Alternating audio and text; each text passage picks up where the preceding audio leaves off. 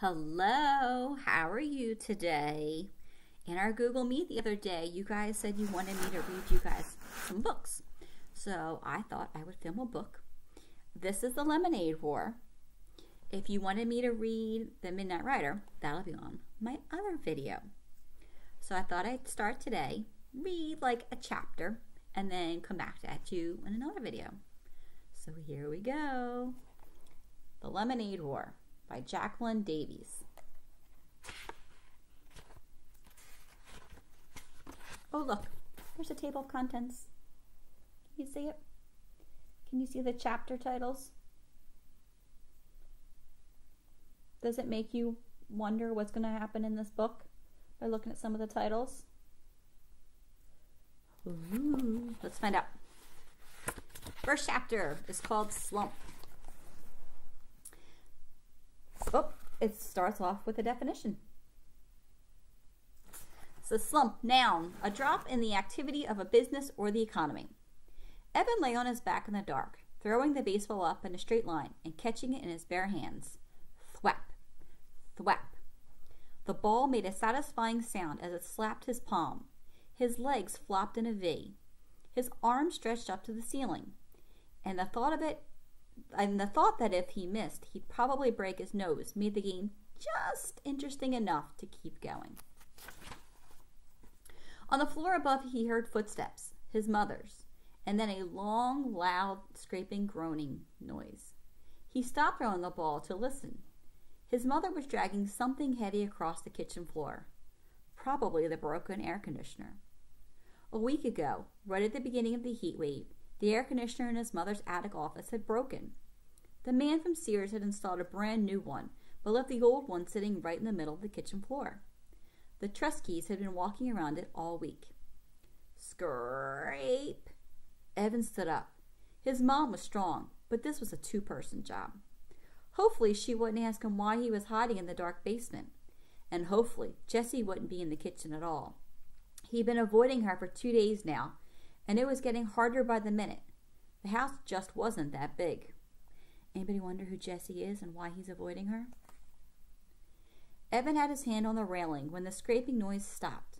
He heard footsteps fading to silence. She'd given up. Probably the heat, he thought. It was that kind of weather. Giving up kind of weather. He went back to lying on the floor. Thwap, thwap. Then he heard the basement door open. Psh! Evan caught the ball and froze.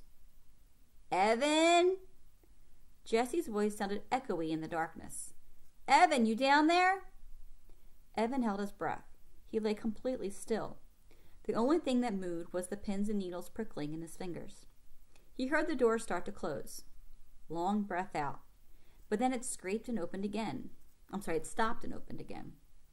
Footsteps on the carpeted stairs. A black outline of Jessie standing on the bottom step with daylight squirting all around her. Evan didn't move a muscle. Evan, is that you? Jessie took one short step into the basement. Is that? She inched her way toward him, then kicked him with her bare foot. Hey, watch it, would you? Said Evan, swatting her leg. He suddenly felt stupid lying there in the dark. Did you figure out who Jessie is? Did you figure out why he didn't want to see her? Think maybe there's a little bit of sibling issues going on there? I thought you were sleeping bags, she said. I couldn't see. What are you doing down here? How come the lights are off? It's too hot with the lights on, he said. He talked in a flat voice, trying to sound like the most boring person on the whole planet. If he kept it up, Jessie might just leave him alone. Mom's back in her office, said Jessie, lying down on the couch. Working, she groaned as she said the word. Evan didn't say anything. He went back to throwing the ball. Straight up, straight down. Maybe silence would get Jessie to leave. He was starting to feel words piling up inside him, crowding his legs, forcing out all the air. It was like having a chest full of bats, beating their wings, fighting to get out. She tried to move the air conditioner, but it's too heavy, said Jessie. Evan tightened up his lips. Go away, he thought. Go away before I say something mean. It's going to be hot all week, Jessie continued. In the 90s, all the way up till Labor Day. Thwap, Thwap. So what do you want to do? Jessie asked. Scream, thought Evan. Jessie never got it when you were giving her the big freeze. She just went right on acting as if everything were great. It made it really hard to tell her to bug off without telling her to bug off. Whatever Evan did, he felt bad. So what do you want to do? Jessie asked again, nudging him with her foot. It was a direct question. Evan had to answer it or explain why he wouldn't. And he couldn't get into that. It was too complicated. Too hurtful. Huh? So what do you want to do? She asked for the third time. Doing it, said Evan. Nah, come on, for real. For real, he said. We could ride our bikes to 7-Eleven, she said. No money, he said. You just got $10 from Grandma for your birthday. Spend it, said Evan. On what? Stuff, Evan said. Jessie's voice dribbled down to nothing. Evan stopped throwing the ball and looked at her. What? Jessie pulled her legs to her chest. Nothing, she said. Right, said Evan. He knew that Jessie had money. Jessie always had money scrolled away in her lockbox. But that didn't mean she was going to share it. Evan went back to throwing the baseball. He felt a tiny flame of anger shoot up and lick his face. Thwap. Thwap. We could build a fort in the woods, said Jessie. Too hot. We could play Stratego. Too boring. We could build a track and race marbles. Too stupid.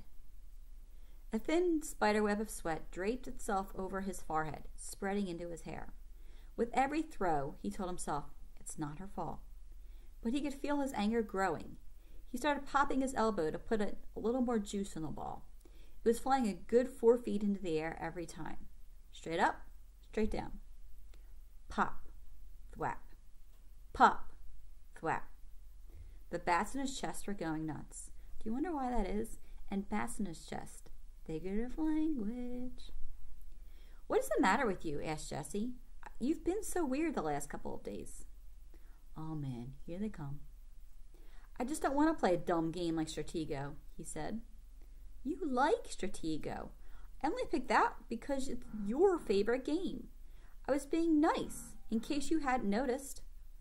Look, there are only 6 days left of summer, and I'm not going to waste them playing a dumb game. Evan felt his heartbeat shoot up. Part of him wanted to stuff a sock in his mouth, and part of him wanted to deck his sister. It's a stupid game, and it's for babies, and I don't want to play a stupid baby game. Pop, thwap. Pop, thwap. Why are you being so mean? Evan knew he was being mean, and he hated being mean, especially to her. But he couldn't help it. He was so angry and so humiliated and so full of bats. There was nothing else he could be, except alone. And she'd taken even that away from him. You're the genius, he said. You figure it out. All right, wait. Why is he embarrassed and humiliated? Good. That would shut her up. For once. Evan watched the ball fly in the air. Is this because of the letter? Jessie asked. Crack. Evan had taken his eyes off the ball for 1 second. Just for 1 second. And the ball came crashing down on his nose. Crud! Oh, crud!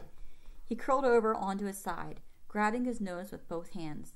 There was a blinding, blooming pain right behind his eyes that was quickly spreading to the outer edges of his skull. Can you picture that? Can you feel it? Do you want some ice? He heard Jessie ask in a calm voice. What do you think? He shouted. Yeah? She stood up. No, I don't want any stupid ice. The pain was starting to go away, like a humongous wave that crashes with a lot of noise and spray, but then slowly fizzles away into nothing. Evan rolled to a sitting position and took his hands away from his nose. With his thumb and index finger, he started to pinch the bridge. Was it still in a straight line? Jessie peered at his face in the dim light. You're not bleeding, she said. Yeah, well, it hurts, he said, a lot. It's not broken, she said. You don't know that, he said. You don't know everything, you know. You think you do, but you don't. It's not even swollen. You're making a big deal out of nothing. Evan held his nose with one hand and hit his sister's knee with the other. Then he picked up the baseball and struggled to his feet. Leave me alone.